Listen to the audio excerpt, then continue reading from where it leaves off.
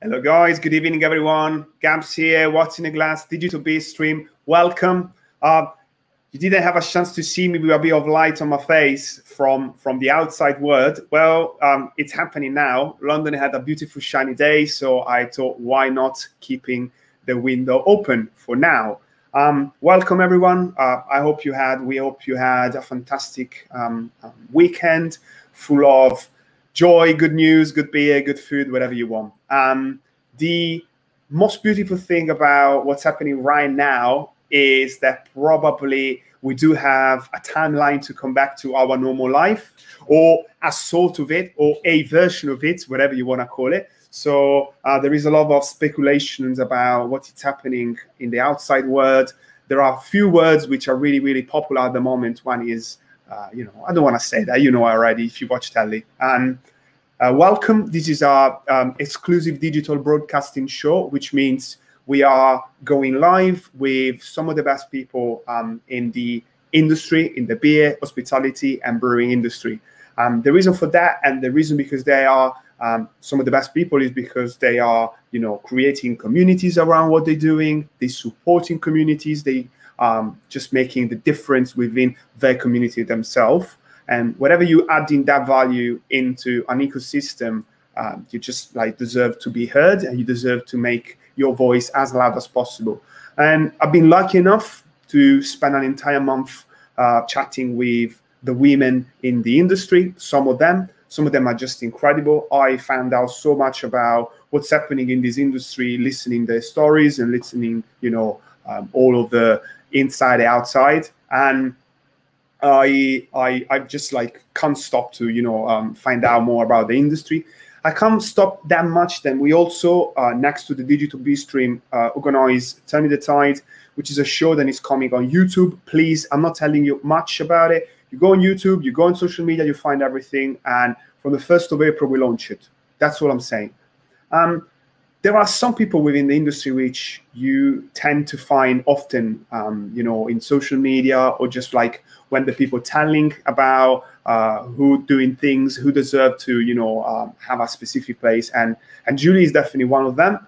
I love so much to travel, even if I'm sitting just in my room, to different, beer cultures and beer cities around the UK, and don't know much about, the north west yet. So I'm gonna find out a bit more, because Julie is co-founder of the Neptune Brewing, and she's also the soul behind Ladies That Beer. And if we don't know much about that, we're gonna ask her straight away. So please welcome Julie. Hello. Hello. That was a good introduction. Thank you very much. My pleasure. I always love to, giving the right insight about what's happening and whoever's joined us. So welcome, Julie. Welcome. Thank you for having me. Pleasure. And how was your day so far? How has it been? It's been a bit manic, to be honest. Mondays is a busy day for us for sales. We tend to do a lot of our orders and things, as well as other bits and bobs. So, and because there's only a few of us in the brewery, then we're all scurrying around trying to get everything done. But other than that, yes, it was a nice day. Nice. And tell me about how far you are from the brewery itself. Do you have to travel a bit, or is it not far from where you live? No, the brewery is literally in a car. It's 5 minutes, and if Les and I want to walk, then it's about 25 minutes walk from where we live. So we're very lucky that we don't have far to travel. Nice. And also, for whoever doesn't know much about Liverpool, in terms of the geography of the city as well, would you say then it's the brewery Neptune Brewing is pretty close to the station, to the city center? And tell me more about that, please. Right. Neptune Brewery is in a suburb called Maghull. So we are 20 minutes. If you're in the city centre and you jump the train line, then we're 20 minutes out on the train. And then in a taxi, it's 5 minutes away once you get off that train station. So we're not that far, if you like. So we're not in the city centre, but we're on the outskirts of Liverpool city. Well, again, for the London distances, sometimes you chatting about going north to south for 5-6 hours by walk. So again, Londoners, you have no excuse to go and visit Neptune when you are down up to Liverpool. Liverpool, as I say, is a fantastic city anyway. So we get people who come to visit us. They'll come to the tap room and then they'll go into the city to visit all, afterwards to go all different pubs and bars, which is great. So, we can work quite well like that, come to Neptune and then head off back into the city centre and support the bars and pubs that we have there. Lovely. I love to surf into the web and looking for information about the guests and the breweries or the bars that are coming here as a guests.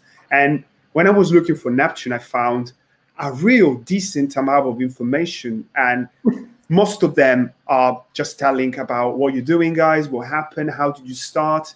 Some other ones are celebrating your beers, some of their words that you won. So I'm not probably the best person to tell the audience about, between me and you, to tell our audience about Neptune itself. May I ask you to tell us a bit more about the brewery itself? Neptune began in 2015. We celebrate our 6th birthday this coming April. It started originally by Les. He wanted to change. He had his own business, which was an aquatic shop, which he ran with his father. His dad decided he wanted to retire. So Les carried on with the business for a couple of years, and then he decided he wanted to do something a little bit different. Most people, when they have that bit of a crisis thinking, right, I need to change a career. At the age of 45, he decided he wanted to start a brewery. So it just sort of come about like that. And he said we were home brewing, so he said he wanted to get on and sort of become a professional brewer, to do it for real. So I said, yeah, that's fine, give it a go. So we started bottling our beer. Peers and friends were trying it, and everybody really enjoyed it. And it just sort of went from there. And the name Neptune transpires from the previous business, which was, as I say, is an aquatic shop. So, we sold water, fish, well, obviously water fish, because fish live in bloody water, but aquatics fish and pond fish and all those sorts of things. So it was called Neptune Aquatics. And when we were trying to think of a name, we were coming up with all stupid names. And in the end, Les just went and called it Neptune Brewery, because that's the backstory. That was our business. So that's how Neptune Brewery was born, and the name. And everything that we brew, more or less, has some sort of aquatic theme. It's, whether it's by streams, rivers, seas, or it's mythological creatures, or even fish names. So it's something to do with water, in keeping with Neptune brand. I think it's a great idea. It gives this sensation and feeling of freshness, and also sometimes, again, you just need to have a beautiful, brand story, and just story itself to go with your beers, your products. So I totally love the idea. I didn't know that, so I'm glad. And again, I may find out, as I said to you, a couple of informations. And one was saying that you probably had some background as a home brewer, or less had it in terms of home brewing. Like, if it's true, what is the actual shift then starts from home brewing to slowly start to, a commercial site and a commercial production? Because it feels like it's a short jump, but it's really not.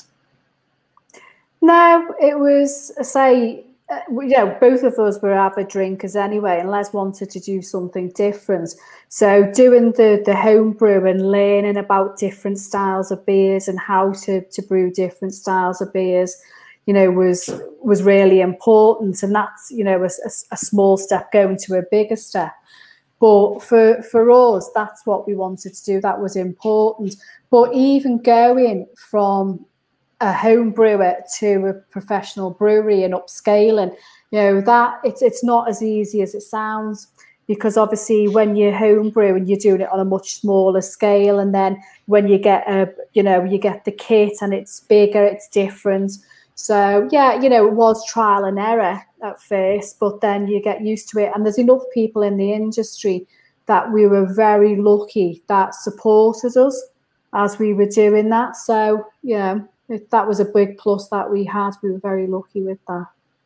And we have some friends in common in London, and they told me that it was quite possible to sometimes find you down to festivals in London or in Reading or in different parts of the country as well. And this is in my opinion is the real difference between a work and a passion. Yeah.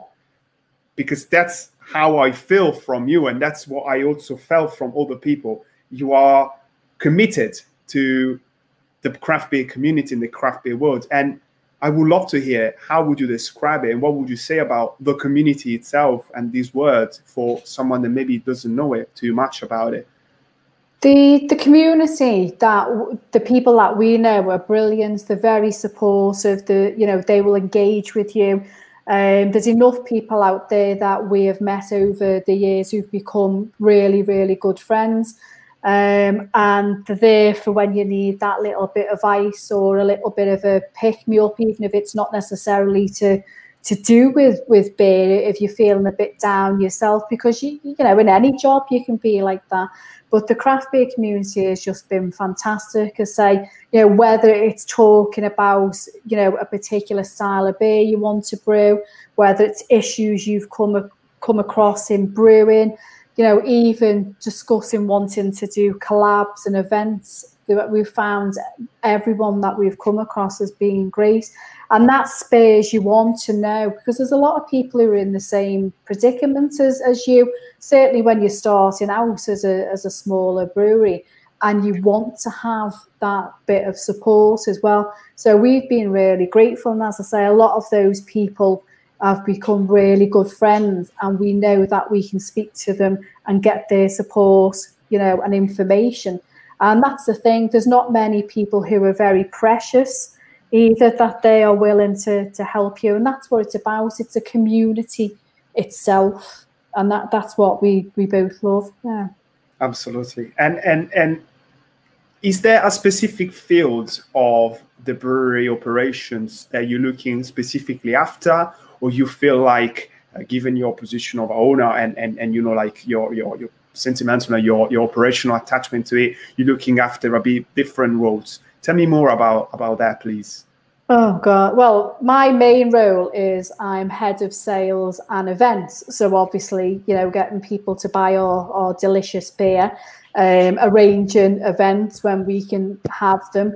But I also do a lot of other stuff in between as well, from, I lend a hand with packaging, I lend a hand, I do admin as well, social media. So, many of the people who own breweries, especially the smaller breweries, are very hands-on as well. It's not, you will find that many of them don't just have their one rule. Like Les does the brewing, but he doesn't just do the brewing. He does a lot of other stuff as well. And then we have Gavin, who works for us. He's our brewery assistant, and he does deliveries for us as well, and he helps Les out. Then we have JP, who does our designs and does the graphics and such things. So we all muck in as much as we can do. It's not always a case of this is your job. And that doesn't mean that, Les and I will do everything. It's our business, of course we will. But we will never ask anybody to not do anything that we don't think that they would want to do, of course. And we're so lucky that the people we have working for us are very supportive as well. Absolutely. Again, we are very close-knit. We are very tight. And soon we're going to be expanding for more people. As we're getting busier now, we'll be looking for more people to come and work with us. Looking forward to see if there are positions available and all of that, because I'm sure right now, especially, there are lots of professionals in different fields within the industry that are staying with the, he is very, very, very open. And it's not just and if already a lot, but it's not just the brewery then at the moment you're looking after, because you know, as I said, you're one of the most active craft beer you know, individuals out there, and when I'm looking for your name, I also find a name about an inclusive, open group of beer, especially women and women in beer, that appreciate to drink together and to learn about that. Can you tell us a bit more about Ladies That Beer, please, as well? Yeah, Ladies That Beer came about, again, it was 2015 when I started it. And it was through my love of beer and passion for beer and going out and finding that a lot of women who I saw that were at beer festivals or were in a pub, they weren't drinking beer, they were drinking other drinks. And I just wanted to know why is it that women thought that they you know, didn't want to drink beer. And it transpires that, you know, a lot thought that they didn't like it, even though they'd not tried it, or they tried one and thought, no, beer's not for me, or it's fattening. So there was so many things that women were saying. And some of it was that they weren't able to go to places with good beer that they enjoyed, because the friends didn't drink beer. They wanted to go somewhere, have good wine or whatever. So I've got a group of friends who are very much into their beer as well. And I just said, you know, I'm thinking of starting this group up and get women involved to come out. But not only that, to introduce women to beer and why it's such a fantastic liquid. You know, and a liquid that can be enjoyed by everybody. It's a sexless liquid. That, you know, let's start a social group out that can support the bars and the pubs as well. Because as we all know, Friday, Saturday, we all pile into the bars and pubs wherever we live. Well, we did do before COVID. And, you know, come Monday to Thursday, they were much quieter. So we set about arranging every month to go out. And we got more and more women joining us, whether they were on their own or they come in couples or groups. And it was fantastic, and it was something that they really enjoyed. And then we started doing events as well. So we would do bottle pairing, sharing nights. Then we would do like cheese and beer pairing, off tasting sessions. And it sort of grew like that. And the name Ladies That Beer was a pun on Ladies That Lunch. It was a bit of a tongue in cheek, a bit of a joke. Well, if there's Ladies That Lunch, well, we're Ladies That Beer. Yeah. So, and it just sort of went from there, to be honest. And it was fantastic to see the support that we got from not just people in the industry, but people outside of the industry as well. You know, so, and as I say, it's just grew and grew. And since then, there's more women's groups that have started up on the back of that, saying that, you know, Ladies That Beer have, you know, sort of made them think, yeah, I can do that. We can have something like that in our hometown. And that is fantastic. You know, the more that I see this, the more proud that I am that other women think that they can do the same and support other women. So, yeah. Absolutely. And within your group, did you have some beer or brewing or hospitality prodigies which, from the experience and the beautiful, you know, welcoming feelings that they had from Ladies That Beer, they may started their own beer journey? Do you know any of them, or do you remember any of them? Yeah, we've had women who have started, who joined us and have started their own groups, that not within Liverpool, because obviously that's where we're based, who've started it further out, who've come to join us, whether that's in Leeds or it's in Manchester. And, you know, that's great. And again, they're educating women and men. You know, when we do our events, sometimes it is just localized for women, but other times it's for men as well. Like the cheese and beer pairing that we did event at Head of Steam, we welcomed men to that. The off tasting we did, and you know, but it's one of those, men have no problem going out and drinking on their own. Men drink beer, and there are women who drink beer. It's not like it's a new thing, but there's not as many. So it's trying to provide a safe environment for women to chat about beer, to not feel that they're going to be put down or made to look silly if they ask a question. So educating them in that way. But yeah, a lot of the women, as I say, have educated, then gone on to educate themselves about beer. Some just want to come and try different beers and just, you know, enjoy the company, socialise with other women, and that is fantastic. And as I say, you know, we're an open, all-inclusive group, and, you know, we always say, even if you come on your own, you know, you will be leaving as a friend. And I personally have made lots of great friends, and I know the rest of the group have. So, you know, that's all about, yeah, it's just like having a great time, being together, absolutely, learning something, and see just celebration. And let me put it in this way: when I say to people that I live in London, and I do speak about what's happening here in such a way, especially from the rest of the UK, people look at me like, it's not everywhere like London.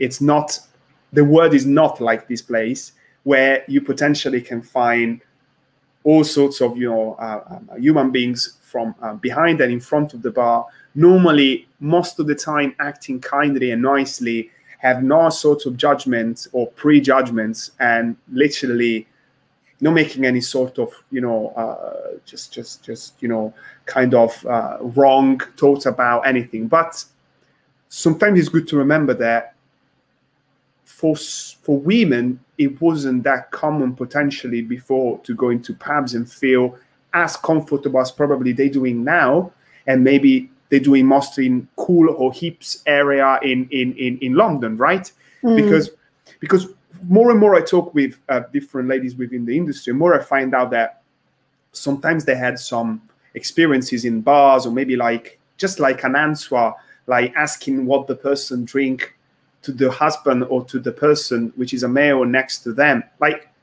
is this still happen from time to time? And if yes, what are you doing, Julie, when that happen? I think it happens everywhere. From, you know, we still haven't eradicated that, where women are less knowledgeable and you've got to speak to the man about the beer.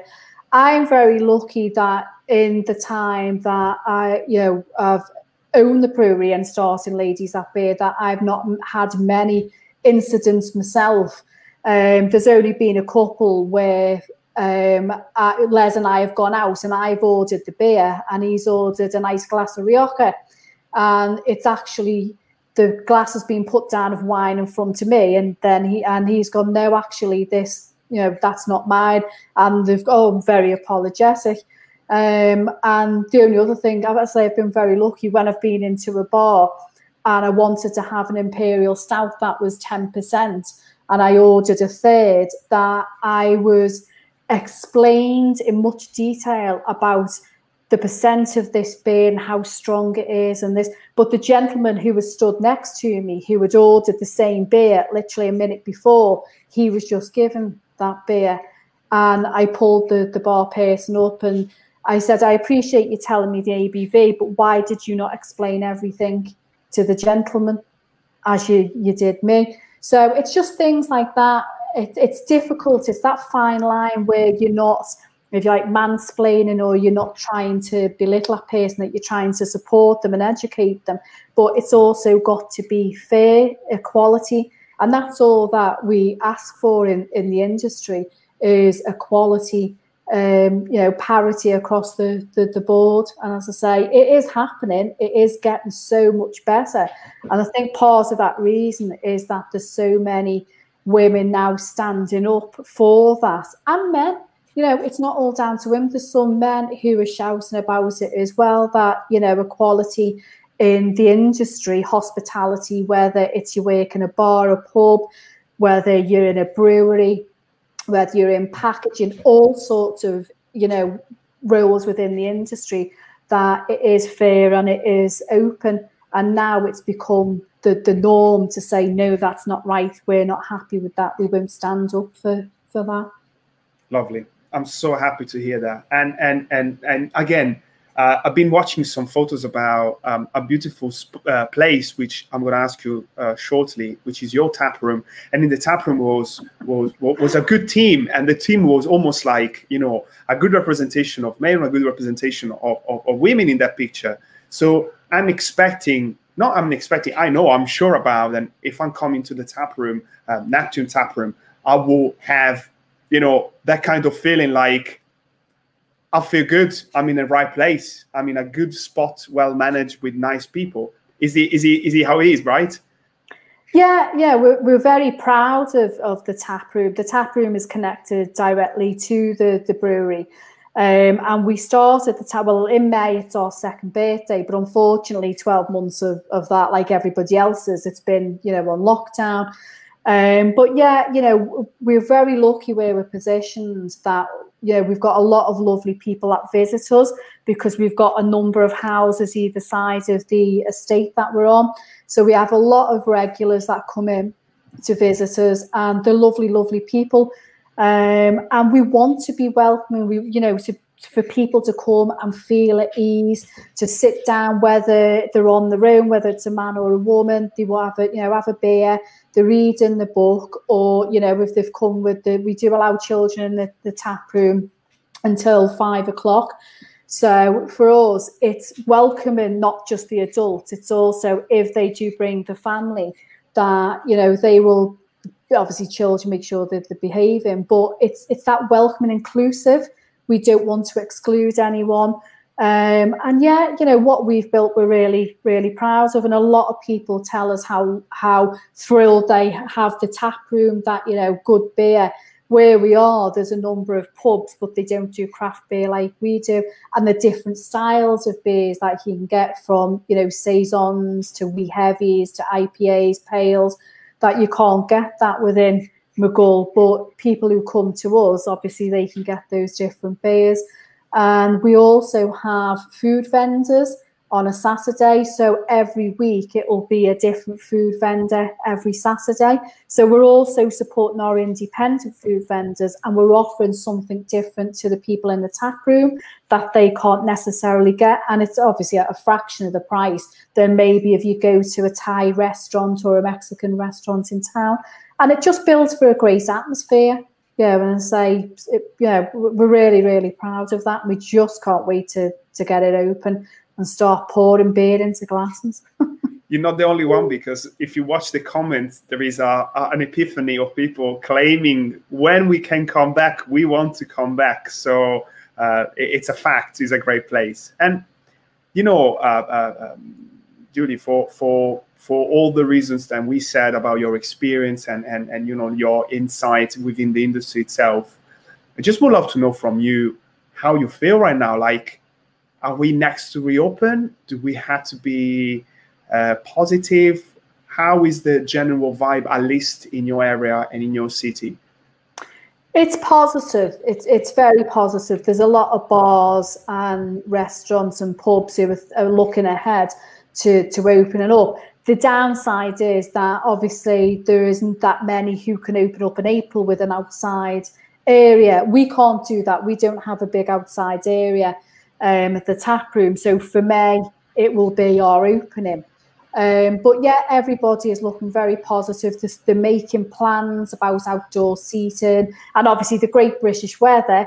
We know what's going to happen, whether it's going to be pouring down or it's going to be bright and sunny. If it was like last year, it was amazing. April and May were absolutely fantastic, but you just don't know. But yeah, it is positive. I think there's that little bit of sort of cautiousness, because, as you know, Johnson has said, that until we know how it's going, and we're looking at the R rate and the percentage of people who've been, you know, immunised, that we don't know whether that date given will be the one that opens.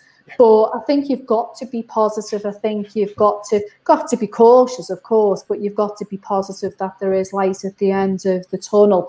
And, you know, we've all come so far. It's been so difficult for everybody in the industry and people in general to, you know, to have your life literally, you know, shut off from friends and family, socialising and doing the things that we normally do. That once, obviously, the city opens up, then, like across the UK, I think you're going to find that there's floods of people flocking to those bars and pubs, and, you know, and that's what we're hoping for when we open in May. There will be guidelines. We already know that there will be guidelines when we open, but you know that people will want to come and drink with us, which you know we just can't wait. You know, see different faces. As much as I love Les, seeing him every day, every minute, I'm sure I'm getting on his nerves as well. Yeah, trust me, I understand what you're talking about. Yes. It's always a great feeling, you know, to be ready, to be next to the reopening of our hearts, the reopening of our, you know, existence, and you know, in many people's opinion, is going to be again the right way to you know, keep the past behind us and really looking forward to it. But as a very interesting document that P. Brown wrote in 2018, many people think that given the declining number of pubs in the UK, but in the same time the you know, increasing amount of tap rooms, and because the craft breweries, there's going to be potentially extra level of crisis for the pub themselves. So I'm asking you as well, at least in the city of Liverpool, are there going to be less pubs than before all that happened? And is there anything that can help them, protect them, to keep them alive? How do you feel about that? Well, I can't speak for every pub, but I've only heard maybe of one or two within Merseyside area who have closed because financially they've not been able to manage, which is understandable. It's been very, very hard. But the majority are going to be opening up, and they will be managing as well. And I think what we can do as drinkers is obviously support them, go out and support them in a way that means, you know, spending an hour buying a couple of beers, and you know, but at the same time I understand that there's people who are going to be very cautious as well, and COVID is never going to go away. They've already said that. So I think from a business perspective, you've got to make sure that you've still got things in place even as time goes on. Make sure hygiene is kept. You know, you've got your hand gel still in hand, even if we're not all wearing masks still. And the publics, then they've got to make sure, obviously, that they're washing their hands, they're using the hand gels as well. And just to keep each other safe, you know, not go coughing and sneezing over people. So I don't think it's ever going to go away for, well, it certainly won't be for a couple of years. How it's going to be when we open up, you know, is anybody's guess, but I don't think there'll be many people. I think most people have had enough and they want to get out, they want to socialise, they want to see their friends, and very much support the pubs that they've missed and the bars. So I certainly think that won't be, you know, an issue. It has to happen. And you know, I'm thinking about many other, you know, events that we were going to enjoy up and down the countries, and you know, like even big you know, gatherings like the Great British Beer Festival, rather than some other one like that. You know, we're seeing them moving and transferring all the format and they offering to their guests into mostly you know, online. So the question that I'm doing quite often right now is if you think all of this, even this where we are inside of right now, all of these experiences, digital and, you know, in a way like that we never had before, are still going to be a helpful tool even for the future, and after the, you know, the lockdowns and all of that? Yeah. Or do you see that going a bit out from the radar? No, I think that there's always going to be a place. Everybody's now used to talking online, and the amount of events that we've had across the UK, from breweries and bars and all, you know, and it's been fantastic. You know, we've been involved in a few, we've joined a few as well as drinkers. and it's great. So I don't think it's going to vanish. It will reduce because obviously a lot of people are going to be wanting to go out and enjoying the pint in the pub, but there will still be those people who don't want to do that, where their lifestyle has now changed completely. And I do know some people who have actually stopped drinking altogether, and they've made a lifestyle choice which they never thought they would do. So there will be those people. But there's also that more personal with the events that we've done and we've been involved in, where you get your beers online and you can chat face to face. You can ask those questions to the people that own the breweries, or the people who, you know, run the bars and so on.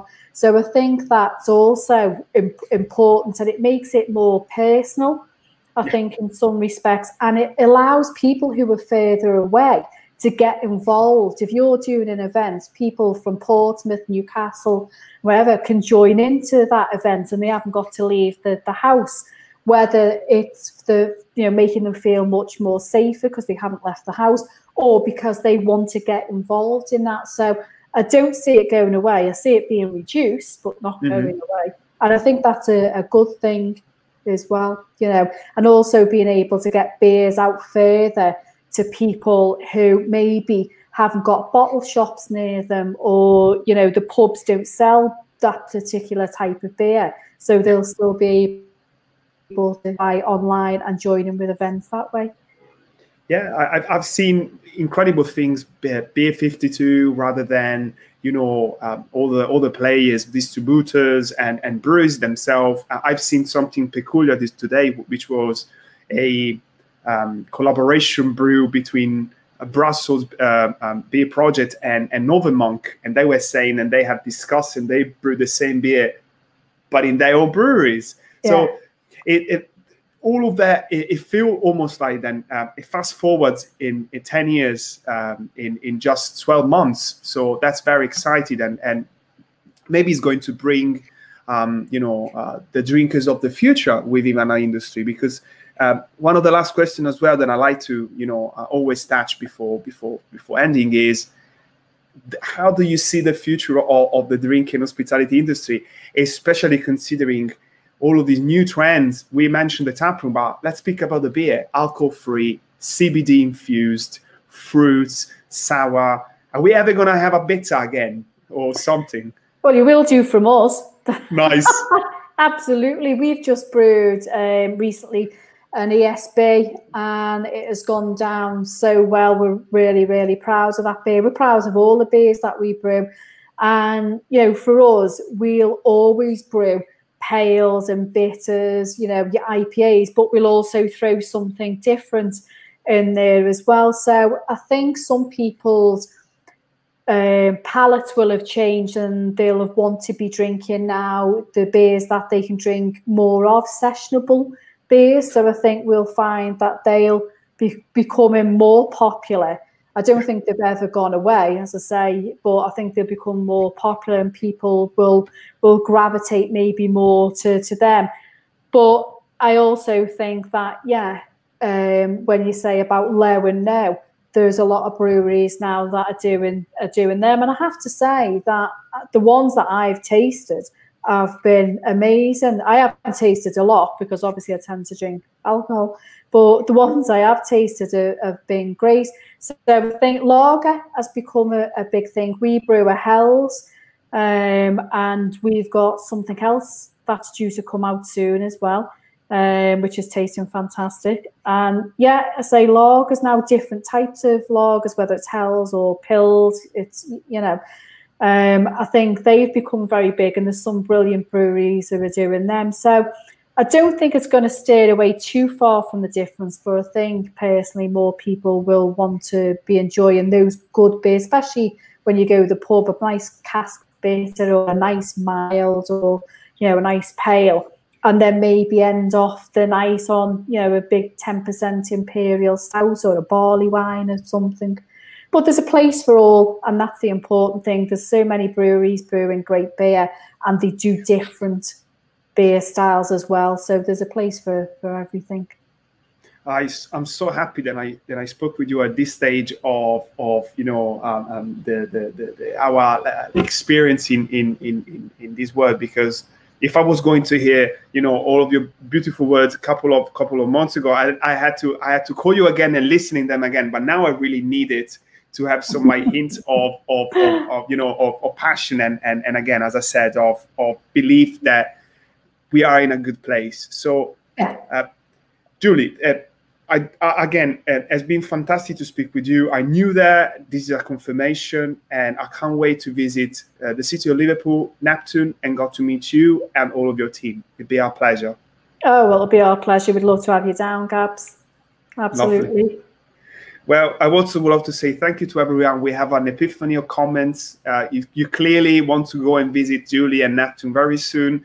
And again, I wish everyone a beautiful rest of the evening. I'm sure Julie can do the same, and just stay tuned and drink good beer, have good food, and tomorrow we're gonna meet another beautiful guest. So please stay in touch and stay tuned. Thank you, Julie. Have a great evening. Thank you. Thanks. Cheers, guys. Bye.